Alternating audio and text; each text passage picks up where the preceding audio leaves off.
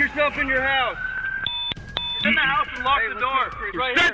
Right there! Some startling moments when 5 police officers are in a shootout with a man who had just shot a state trooper on Christmas night. This is KOIN 6 News at 4 o'clock. I'm Jennifer Hoff. And I'm Dean Tilken. Today, Washington County's district attorney says those 5 officers who killed James Tylka were justified.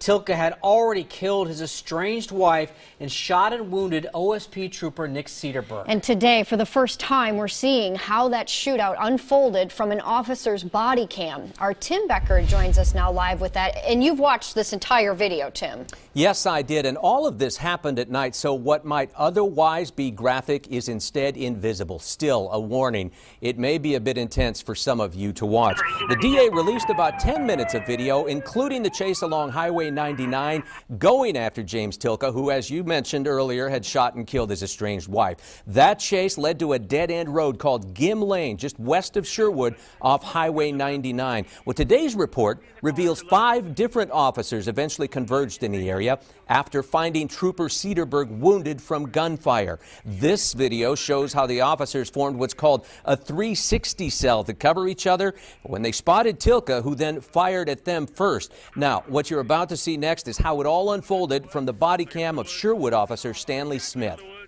All right, deep breath, everybody. Okay. Someone got the woods? I got the woods. Okay, I'm taking off. I'm going to drag him out. I got the woods.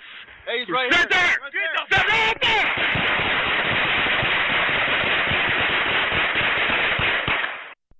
Well, several officers fired 1 to 2 rounds. 2 other officers, 19 and 70 rounds fired by each of them. A total of 40 shots fired. 20 of those hit Tylka.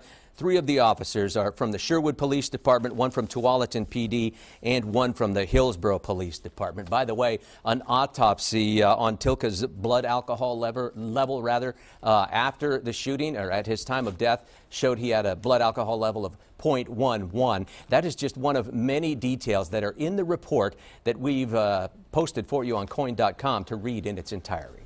Back to you.